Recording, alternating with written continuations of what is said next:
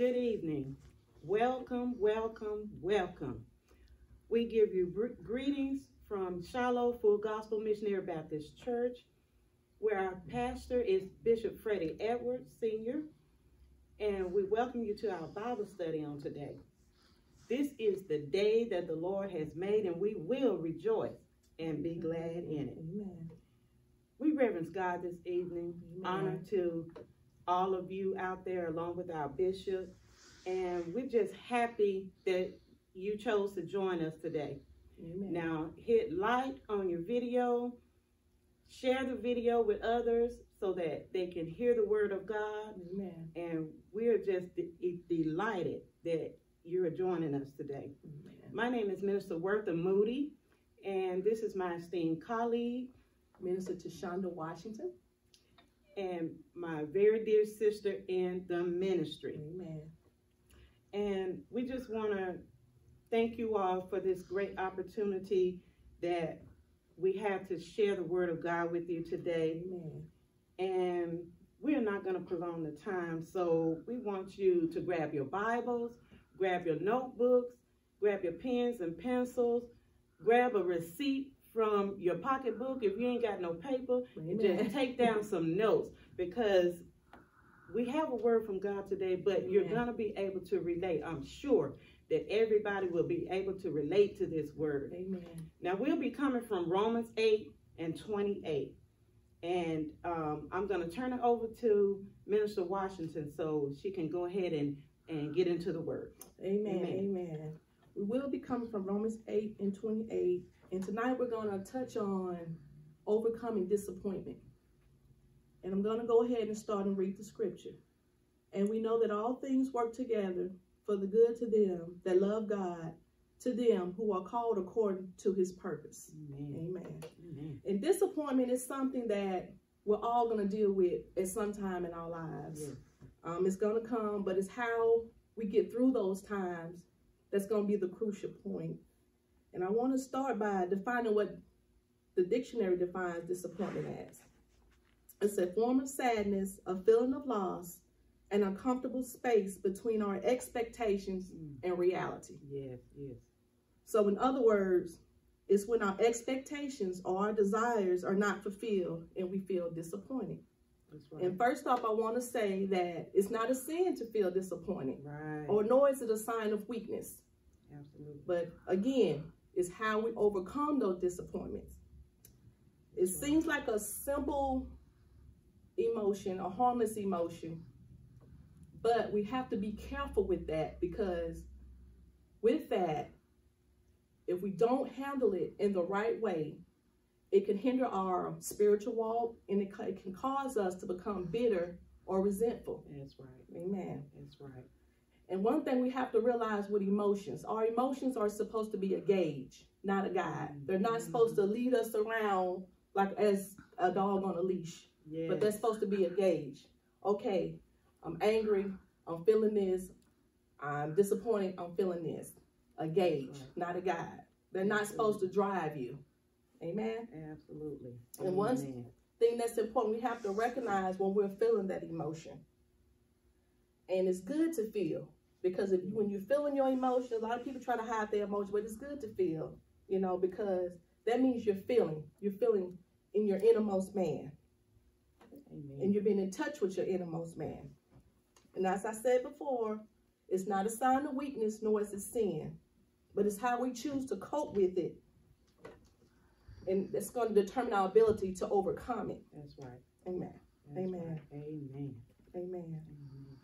Now, what I want to talk about as far as disappointment, please don't, again, piggybacking off of what Minister Washington said, don't feel like you're out of place, or Amen, you're doing something that you shouldn't do, or feeling something that you shouldn't feel when you get disappointed. Amen. Everybody does at some point in their life. Amen. It's a natural human emotion. Amen. It's in the family of sadness, like she Amen, said. Amen. So you're a human being. Are you not going to be sad sometimes if stuff don't go your way? Amen. Things are not going to go our way all the time. Amen. So that's where disappointment comes in at. But you don't have to just continue to feel disappointed about this thing or that thing. Amen. You know, you can overcome it. Amen.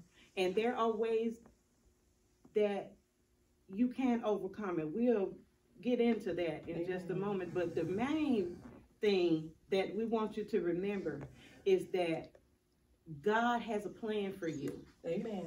He has a plan for you. Yes, he does. Disappointed, whether you're sad, whether you're hurt, Amen. whether you're scared, all of those are valid emotions. Amen. But just remember, they all work together. Amen. For the good of those that love God. Amen. And who are the called. We are all called for a specific purpose. Amen. God has a plan for each one of our lives. Amen. Amen. So don't feel bad if you're saved and you get disappointed. Amen. If you're saved and you get angry. Amen. If you're saved and you get hurt. Amen. Those are valid emotions. Amen. For a human being. Amen. To feel. Amen. Amen. Amen. So the first thing you want to do is acknowledge those feelings. Amen. You know, just acknowledge, hey, I got hurt behind this. Amen. Hey, I'm disappointed that things didn't work out the way that I expected them to work out. Amen. I'm hurt. Amen. I'm angry. I'm mad. I want to punch something.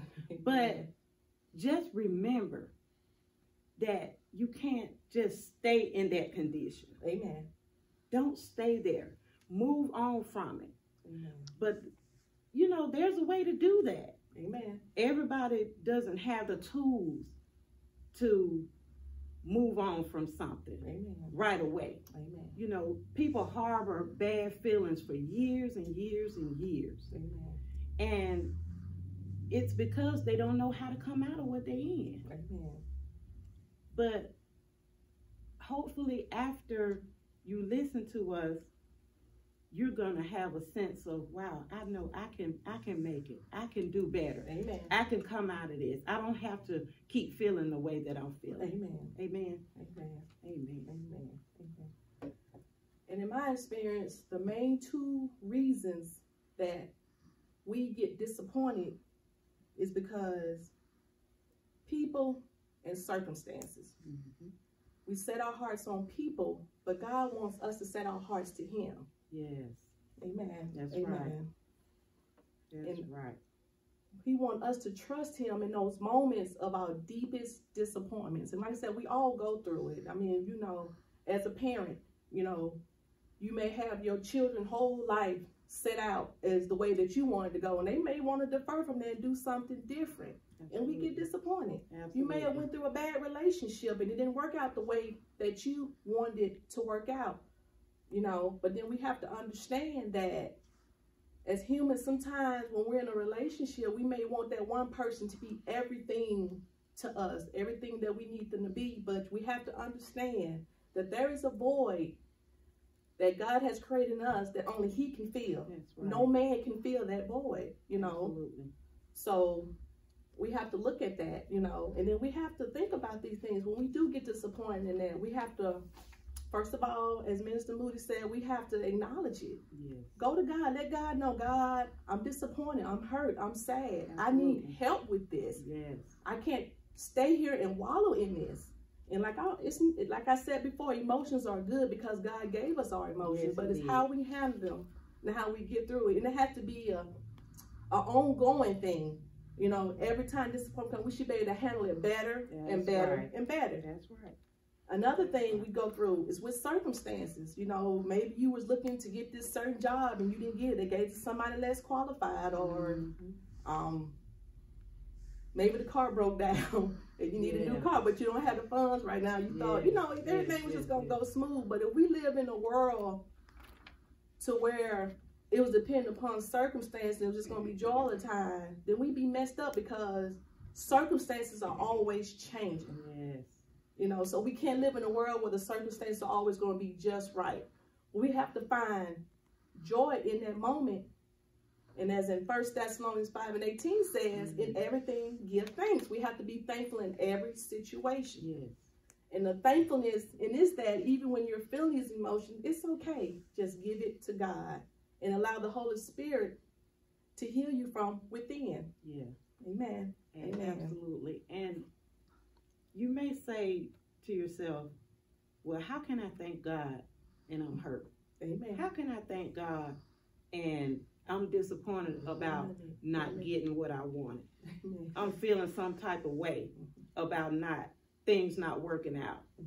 Well, that comes with maturity. Amen. See, you can't expect a young Christian versus a seasoned Christian to be able to handle those type things in the same way. Amen. It takes practice. Amen. It takes practice to thank God in the midst of trials and tribulations. Amen.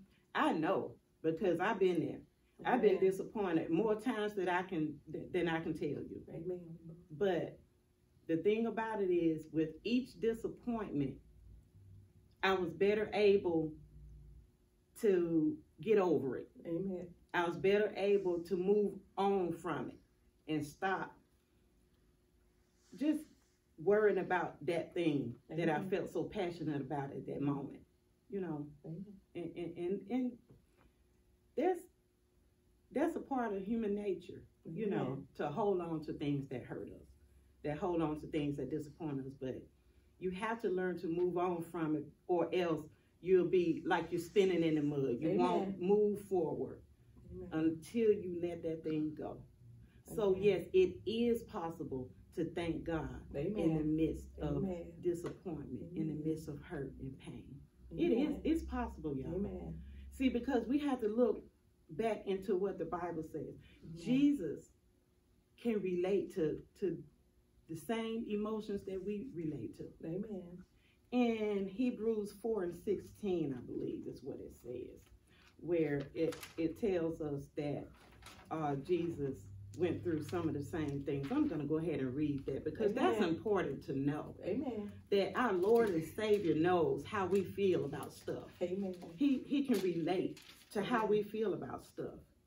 And it says, wait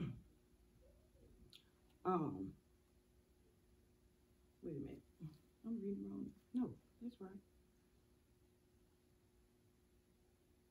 Let us therefore, I'm sorry, y'all. I got the wrong. I'm sorry. I done pulled up the wrong scripture. I'm sorry. I'm gonna come back to that one. I promise you. I promise you. But just know that He can relate to what we go through. Amen. Go ahead. And just like you said, Jesus knows our disappointments. Jesus dealt with these same emotions himself. He was disappointed when the disciples began to doubt him. Yes. You know, there was a moment in the Garden of Gethsemane where he was kind of disappointed when the cup and the weight of our sin was heavy on him. That's right. But yet and still, he was thankful in that moment, and it was not my will, but your will be done. Right. Amen. Amen. And again, like you said before, it should get easier over time to get over disappointment. Our response to disappointment should change over time. Yes. It should be less of what we want and more of what God wants. That's right. Amen. That's right. And again, what we have to do is acknowledge it, grieve it. You may have to cry. You may have to shed a few tears. You get frustrated. You want to cry. That's a natural thing to do. And release it. Don't hold on to that thing because it grows bigger and bigger and bigger. And you end up feeling defeated. Amen. Amen. Then we need to go back and we need to evaluate. Okay, Lord, was that thing really good for me? Did I really need that at this time? It is not that God doesn't want us to be blessed. And He said He would give us the desires of our heart. But He knows when it's beneficial for us.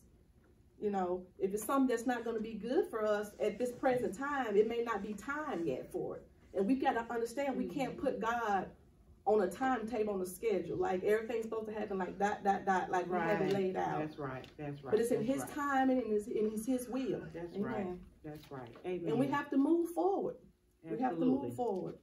Every time it comes, we have to recognize, acknowledge God. Okay, Lord, this is what I'm feeling. You're going to have to help me with this. Amen. Lord, why did this not work out for me like this? And that's like I tell my kids, you know, when, you know, sometimes they just see just right in front of their feet. That's it, as far as you can see. But sometimes as parents, we can see down the street. We can see a little bit further. And it's like with God, we may only see down the street, but he can see down the street and around the corner until next week, next year. Yes. So he knows what's best. Absolutely. And again, with emotions, they're going to happen, they're going to come, and it's going to be a wave of emotions.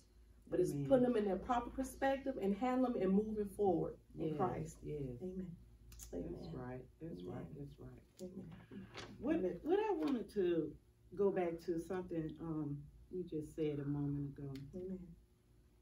And it reminded me of what 2 Corinthians 4, 8 and 9 says. Now, when you in the midst of disappointment and feeling bad about yourself and feeling bad about what you did not get or what did not happen that you expected to happen, you may feel like it's not going to work out. Nothing ever is going to get better. Or I'm always feeling this way. Why? But let's look at what the Word of God says about that. Amen. It says in 2 Corinthians 4, 8 and 9, we are troubled on every side, yet not distressed. We are perplexed, but not in despair. Persecuted, but not forsaken. Cast down, but not destroyed. We are disappointed, but we ain't destroyed. We're disappointed, but we're not perplexed. We are disappointed and hurt, but we are not in distress. We are all right. We are all right because guess what? We got a king. We got a savior. We got the Lord of Lords and the King of Kings on our side to help us through these times. We acknowledge them, we grieve over them, and then we pick ourselves up off the ground and we move on from it. It's okay. We're going to be all right. No matter what, we are going to be all right. Amen. We thank God that he's on our side in these times. We thank God that he is right here for us. He'll never leave us nor forsake us. He is always there. And that's a promise he made to us, y'all, that he will always be there with us. And, you know, we have family that we can reach out to. You know, we have God. He is the ultimate one who will come to our rescue. But he put our family in place for us. He put our friends in place for us to help us through these times. You got somebody that got the right words to say at the right time to help you feel better. You know what I'm saying? So don't just try your best. If you can't do it on your own, just pray and ask God to help you through it, to help you get over the thing that has disappointed you so badly. Amen. And I just thank God that for Jesus. I thank God for Jesus just being able to be that example that we have to go back to go back and fall back on and go in this Bible and read about the things that he went through. I'm sure he was disappointed more times than we can count too. He had stuff, his own people rejected him. How do you think that made him feel? His own folks didn't even receive him when he came to give them what they needed. You know, he had Judas to betray him, you know, turn his back on him. How do you think that made Jesus feel? So you might say Jesus is divine. He could have stopped it anytime. Yeah, he could have stopped it anytime he wanted to. He was divine and he was human too. So he knew all the emotions that we could feel. All the emotions that we feel right now. He went through it first. Amen. So just know that you can come out of it. God is on your side. He don't want you to feel that way. It's not his will that we feel these things and not get over them. It's not. So look to him. The Bible says, look to the hills. But then it asks the question, where does my help come from? Amen. My help comes from the Lord. Amen. Amen. Amen. And again, those two main points I want to bring up, amen, is we're going to always encounter disappointment when we have our mind and our hearts fixed on people and circumstances. We have to make sure we keep our focus on Christ. Amen. Amen. And as long as we keep, if we go back and we I even just from bring closer, we're talking, as Christians, we're talking about disappointments, marriage, family. There's times we've even been disappointed in the church. Yeah. And it's hard to get past because, there are those you fellowship with and then, offenses take place, and it's like, okay, I'm disappointed, Lord, because these are people who are supposed to be your people, but they're not acting or behaving, the way that your word says behave. And you can get disappointed from that. But even still, in that instance, you pray for them and you pray for yourself and ask God, amen, to help you get past that offense. Yes. Because we're all working towards something. We're all working towards something. Even in our moments of disappointment, God, you still turn around. Our ground scripture was Romans 8:28, how all things work together for our good. Yes. There's a song we sing, everything good that happened, God did it. But even the bad things that the enemy meant for our bad, God still turned it around for our good. Absolutely. Amen. Absolutely. Amen. So even with feeling disappointment, it still could be a good thing because maybe it wasn't your time yet. Yeah. Maybe you didn't need that. Maybe that wasn't good for you. Yes. But now we acknowledge God and we still have to be thankful and give thanks to our Lord and Savior, Jesus Christ. Absolutely. Amen. Amen. Absolutely. Amen. Absolutely. Amen. Some of the things that disappoint us in life, losing jobs, that's the main thing that I can relate to right now because I always worked. Amen. And when I lost my job, y'all, I had to look to God. Amen. I had to depend and lean on Him. Amen. Because I had no income coming in. Amen. And that disappointed me to no end. Amen. But thank God, amen, that I had Him on my side. Amen. To help me up out of this pit that I felt myself falling into. Amen. I watched it happen. Y'all. But He will give you peace that surpasses all understanding. Amen. If you just lean on Him. Amen. You got to find the wherewithal to keep going, amen, to keep getting up out the bed every day, amen, to keep getting on your feet and saying, God, thank you for another day. I'm going to make it through this day too. Amen. It may seem like it's never going to end, but I promise you, it will. Amen. And you will feel better. Amen. Amen. And so what I want you to take from this today is that you do not have to remain, amen, in this state of disappointment. Amen. That know that God has a plan and a purpose for everything that happens in our life, good or bad. Amen. The devil has a plot, amen, but God has a plan. Amen. Hallelujah. Amen. Amen. So I just want to thank you once again for coming and joining us this evening. Thank Amen. You for giving us your attention, amen, for just letting God speak to your hearts through Amen. This word. Amen. Remember, He's there. Amen. And He'll never leave you nor forsake you. Amen. God bless you and keep you, amen, is our prayer. Amen. Amen. Amen.